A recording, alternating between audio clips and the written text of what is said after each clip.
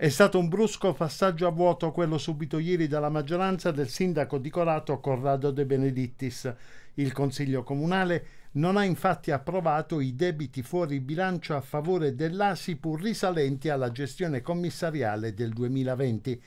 Già nella scorsa seduta erano stati rinviati a causa della mancanza del numero legale determinata dal dissenso dei consiglieri Colonna, Arsale e Tarantini, che abbandonarono l'Aula insieme alle opposizioni. A motivare tale decisione fu proprio il consigliere Arsale, appartenente alla lista del sindaco, perché riteneva che i documenti presentati non offrissero le almeno sufficienti garanzie necessarie, e ciò nonostante il dirigente certificassi il contrario. I debiti in questione sono tre per un totale di circa 125.000 euro e riguardano la guardiania e pulizia dello stadio, servizi a supporto delle attività culturali e alcuni servizi straordinari.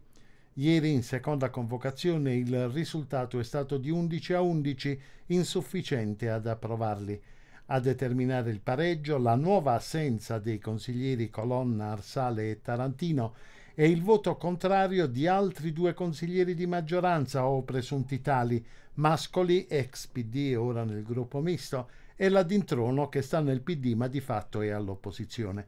Il loro voto si è infatti aggiunto a quello delle minoranze, compresi i 4 consiglieri di dimensione Corato, che in altre circostanze, per debiti a favore dell'Asipu, avevano votato a favore.